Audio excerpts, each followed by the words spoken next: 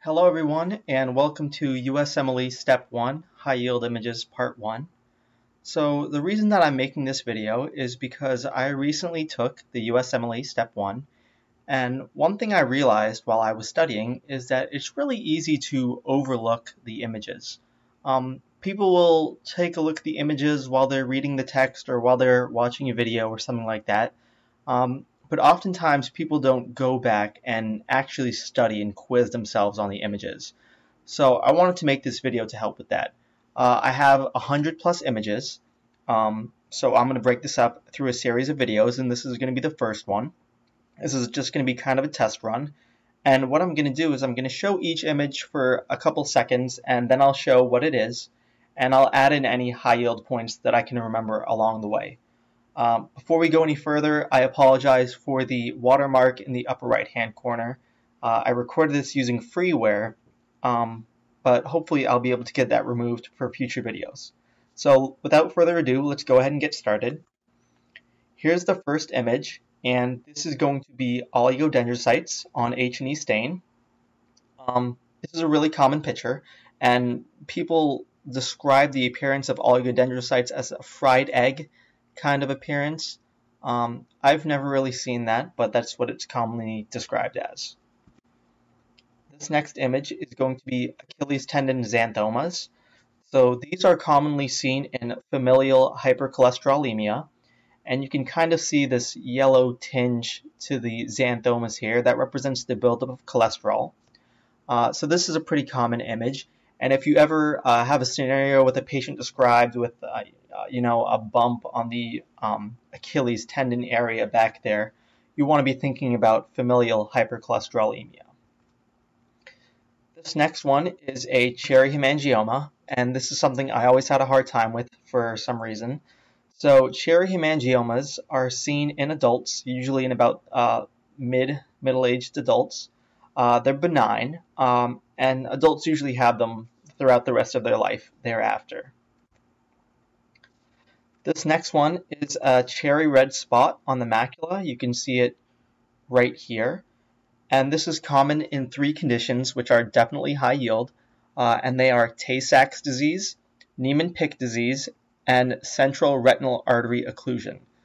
So be aware of both the appearance of this image and the diseases that it is seen in. This next one is also pretty common. This is erythema infectiosum. Also called slapped cheek disease, also called fifth disease. Remember, this one is caused by parvovirus B19, which is the only single-stranded single-stranded DNA virus that's relevant for boards. So you get this slapped cheek appearance. This is seen in kids. Another point is that parvovirus B19, when seen in adults, can cause acute arthropathy, so be aware of that as well. This is Kaposi sarcoma. This is caused by human herpes virus 8, and it's commonly seen in AIDS patients, so this is a pretty high-yield image as well.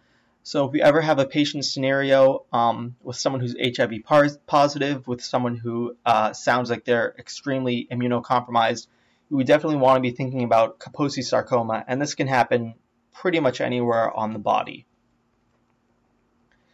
This next one is Burton's lines, and these are seen right here, and these are a sign of lead poisoning. Remember, another sign of lead poisoning that you would see on a blood smear would be basophilic stippling, which we'll see probably in a later video. This image itself isn't very high yield, but the description is. So this is current jelly sputum. I just wanted to put a picture of it because a lot of people just know the term, but they don't know exactly what it looks like. So current jelly sputum is going to be seen in alcoholics and diabetic patients who have pneumonia caused by Klebsiella pneumoniae. So this is basically what it looks like. They might not even say current jelly sputum, but just something along those lines. You want to be thinking about pneumonia caused by Klebsiella pneumoniae. This next one is extremely high yield. This is Cryptococcus neoformans, seen on India ink stain. So pretty much everything about this is high yield. This image, you won't really see any other microorganisms that look like this. Cryptococcus is heavily encapsulated, so all this thickening that you see out here is the capsule. And also, Cryptococcus neoformans is really the only thing for the purposes of boards that is stained with an India ink stain. So if you see this image, or if you see anywhere India ink stain, you want to be thinking about Cryptococcus neoformans. Another thing that is associated with Cryptococcus neoformans is pigeon droppings. That's really another big buzzword for this bug. This next one is guma, and this is a chronic granuloma that can appear anywhere on the body. It's a sign of tertiary syphilis.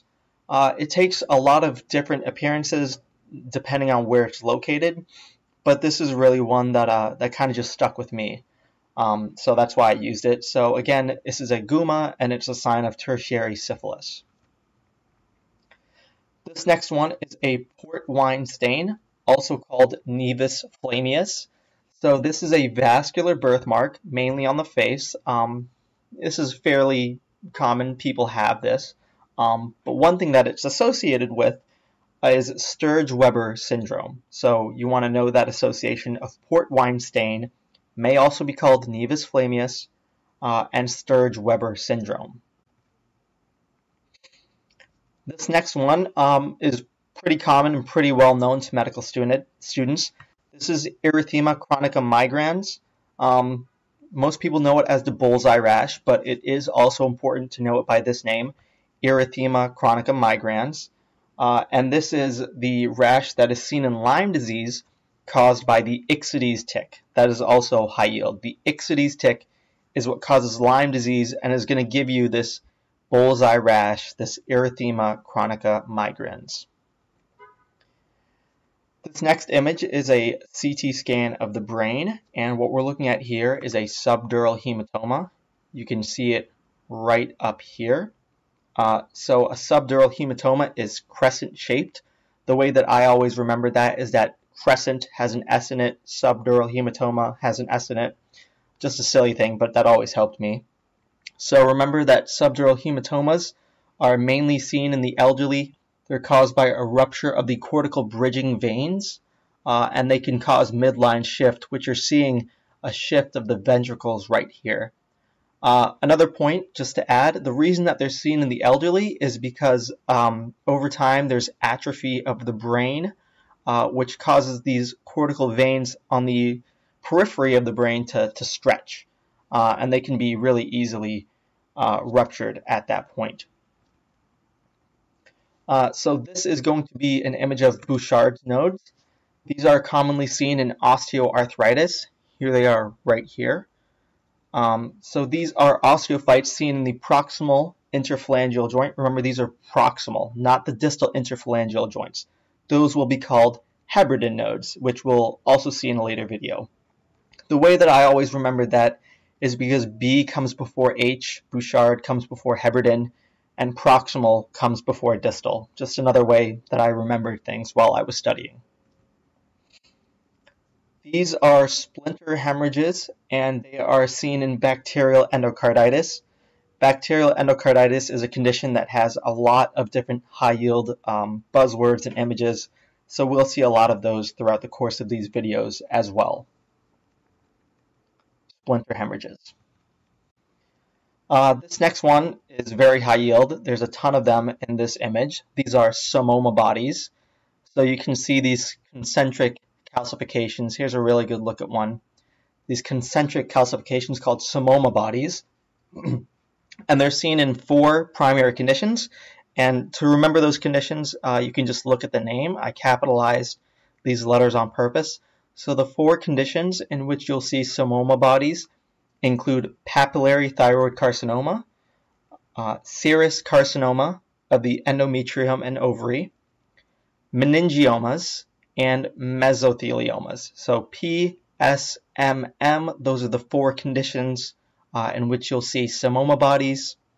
One other thing that I used to remember is that men love their mamas. So meningiomas are associated with somoma bodies.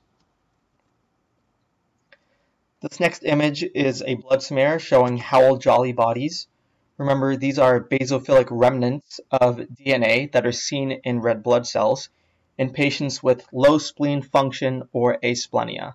And the reason that they're here is because if you have spleen hypofunction or no spleen at all, the spleen won't be able to remove the remnants of these DNA from the red blood cells, and you'll see them on a peripheral smear.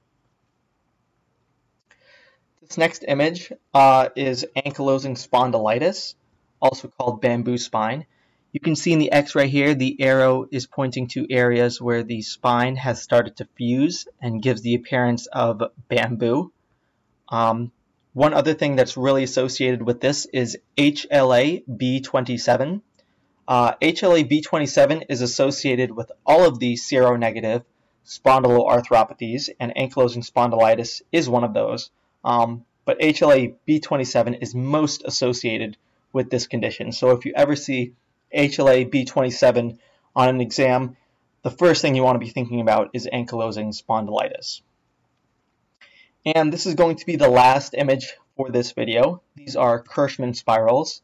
And Kirschmann spirals represent spiral-shaped mucus plugs, as you can see here, that are seen from a variety of lung diseases. One common one is going to be asthma. So if you ever see this type of spirally appearance, don't be fooled. It's not a spirochete. You'll probably be able to figure that out from the question stem, but you want to be thinking Kirschmann spirals and some type of lung pathology, primarily asthma. So this was the first video. I hope it was helpful, and I will be making the next few videos soon.